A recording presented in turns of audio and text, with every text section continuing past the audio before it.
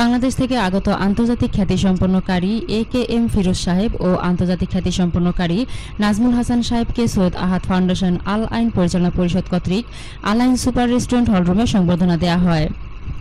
এতে সভাপতিত্ব করেন আন্তর্জাতিক পুরস্কারপ্রাপ্ত কারি আজহারুল ইসলাম, পরিচালনা পরিষদের সভাপতি ইঞ্জিনিয়ার মফিজুল ইসলাম মমিন। এরপরে শুভেচ্ছা বক্তব্যের মাধ্যমে অনুষ্ঠান শুরু হয়।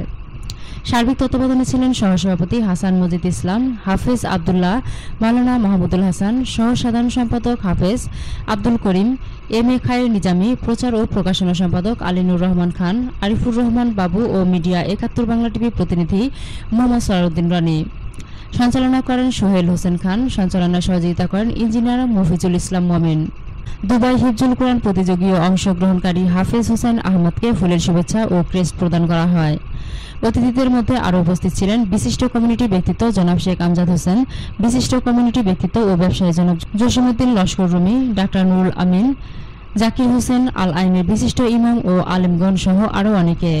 তেলাওয়াতে কোরআন ২০১৮ এর বি গ্রুপের প্রথম স্থান অধিকারী তাহমিদা, সি গ্রুপের প্রথম স্থান অধিকারী মোহাম্মদ সাজিদ, দ্বিতীয় উম্মে হানিকে ফুলের শুভেচ্ছা জানানো হয়। ২০১৬ এর প্রথম স্থান অধিকারী হাফেজ জামিল ও আওকাফ আল আইনের দ্বিতীয় খালেদ আবদুল্লাহকে শুভেচ্ছা জানানো হয়।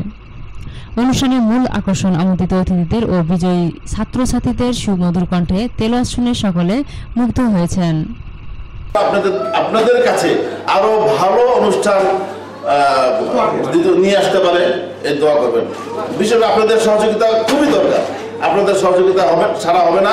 যেমনটি সৈয়দ আহাদ ফাউন্ডেশন ছাড়া এই কমিশন হয় নাই, তেমন আমাদের ছোট ছোট বাচ্চা ছাড়াও আহাদ ফাউন্ডেশন চলতে পারবে না, এবং ছোট বাচ্চারা আসলেই এইটা অনুষ্ঠানটা কামিয়াব হবে। আরব আমিরাত থেকে মোহাম্মদ সরাউদ্দিন রানীর পাঠানো তথ্যচিত্রে ৭১ বাংলা নিউজ ডেস্ক।